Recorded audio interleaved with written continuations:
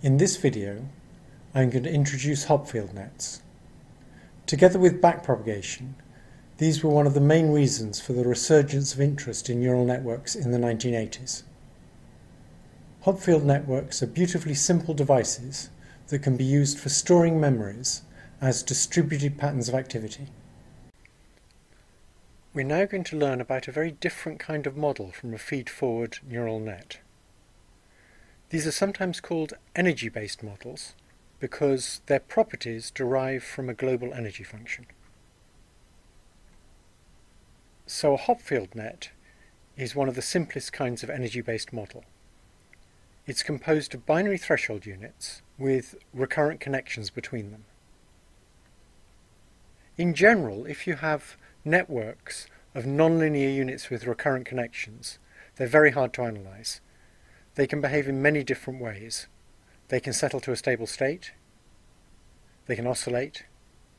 They can even be chaotic, which means that unless you know their starting state with infinite precision, you can't predict the state they'll be in very far into the future.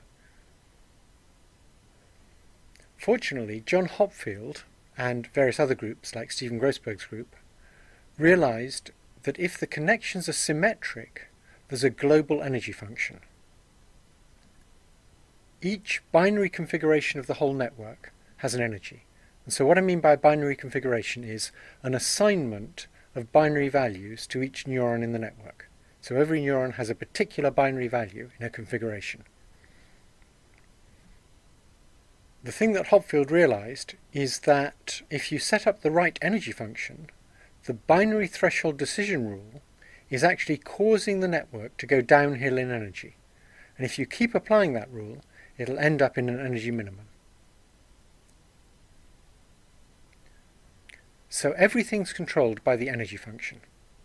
The global energy of a configuration is the sum of a number of local contributions, and the main contributions have the form of the product of one connection weight with the binary states of two neurons. So the energy function looks like this. Energy is bad, so low energy is good, and that's what those minus signs are doing in there. If you look at the main term here, it has a weight, which is the symmetric connection strength between two neurons, and it has the activities of the two connected neurons. So SI is a binary variable that has values of 1 or 0, or in another kind of Hopfield net, it has values of 1 or minus 1. In addition to that quadratic term that involves the states of two units, there's also a bias term that only involves the state of individual units. The quadratic energy function makes it possible for each unit to compute locally how changing its state will change the global energy. So we first need to define the energy gap. The energy gap for a unit I is the difference in the global energy of the whole configuration depending on whether or not I is on. So the energy gap we're going to actually define as the difference between the energy when I is off and the energy when I is on. And that difference is just what's being computed by the binary threshold decision rule. So if you look at the equation for the energy and you differentiate it with respect to the state of the ith unit, it's a funny thing to do because it's a binary variable. But if you differentiate it, you'll see you get the binary threshold decision rule, but without the minus sign, because that's for going downhill in energy. So by following the binary threshold decision rule, a Hopfield net will go downhill in its global energy. One way to find an energy minimum in a Hopfield net is to start from a random state and then update the units one at a time in random order. So we're doing a sequential update. And for each unit that you pick, you compute whichever of its two states gives the lowest global energy, and you put it in that state, independent of what state it was previously in. That's equivalent to saying you just use the binary threshold decision rule. So let's look at a little example for the net on the right. We'll start with a random global state. This was a carefully selected random state. and that has an energy of -3, or a goodness of 3. It's easier to think about negative energies, which I'll call goodnesses. There aren't any biases here, so to compute the goodness, you just look at all pairs of units that are on and add in the weight between them.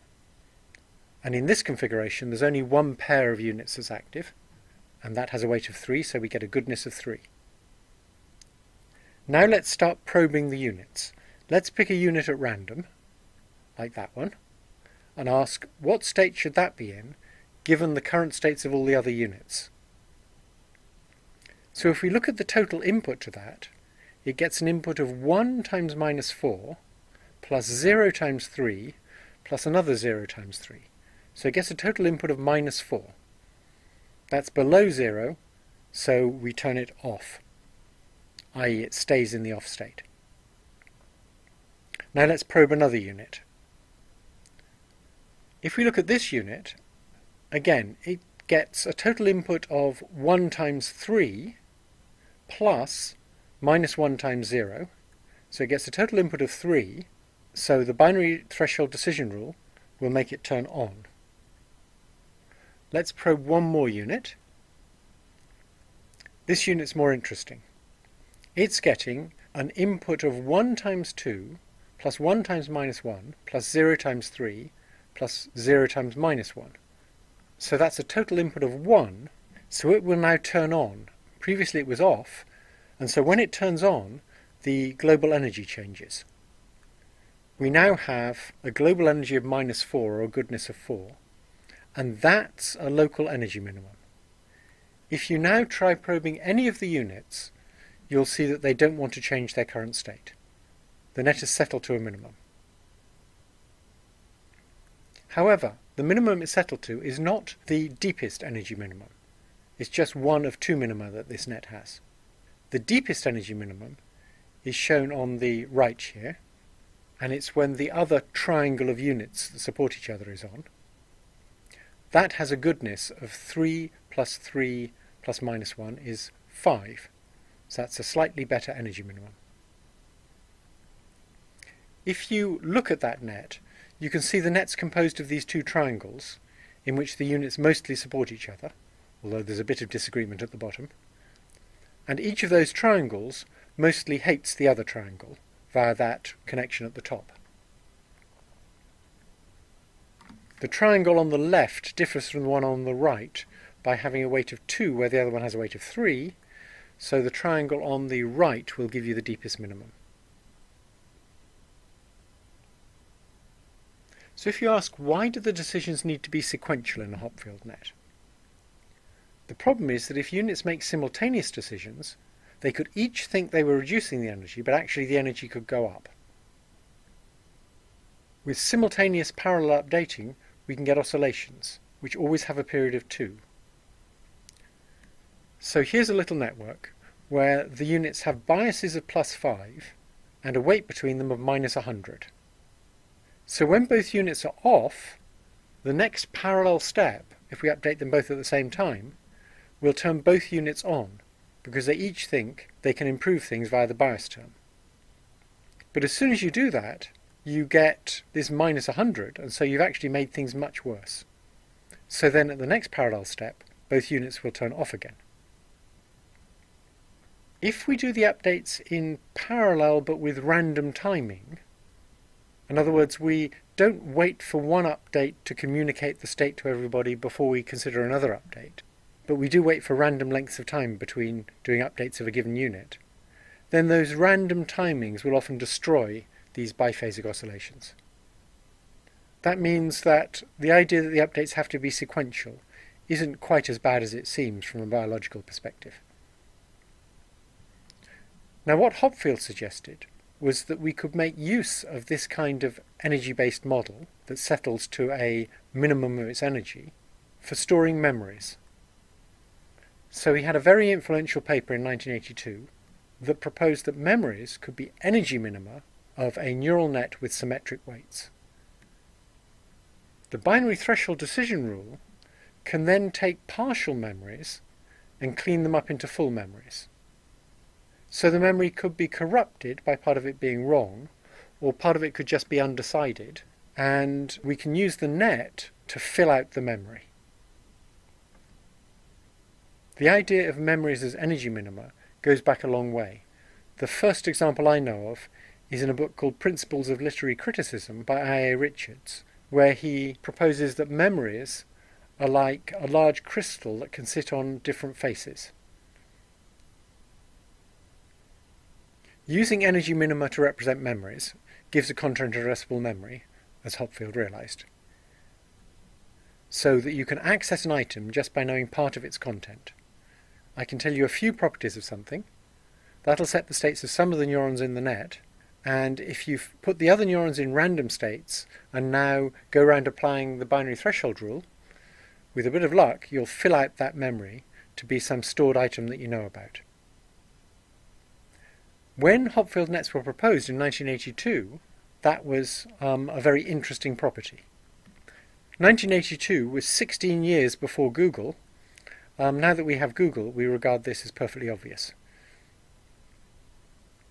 Another property of Hopfield nets that's biologically interesting is they're robust against hardware damage. You can remove a few of the units in the net, and unlike the central processor of your computer, everything will still work fine. Psychologists have a nice analogy for this kind of memory. It's like reconstructing a dinosaur from just a few of its bones, because you know something about how the bones are meant to fit together. So the weights in the network give you information about how states of neurons fit together, and now given the states of a few neurons, I can fill out the whole state to recover a whole memory. The storage rule for memories in a Hopfield net is very simple. The idea is, if we use activities of 1 and -1, that we can store a binary state vector by just incrementing the weights between any two units by the product of their activities. So it's a very simple rule shown on the right. One nice thing about this rule is that you just go through the data once and you're done. So it really is a genuine online rule. That's because it's not error-driven. You're not comparing what you would have predicted with what the right answer is, and then making small adjustments.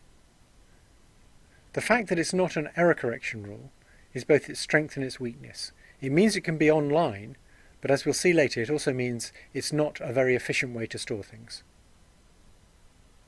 We can also have biases, and as usual, we treat the biases as weights from a permanently on unit.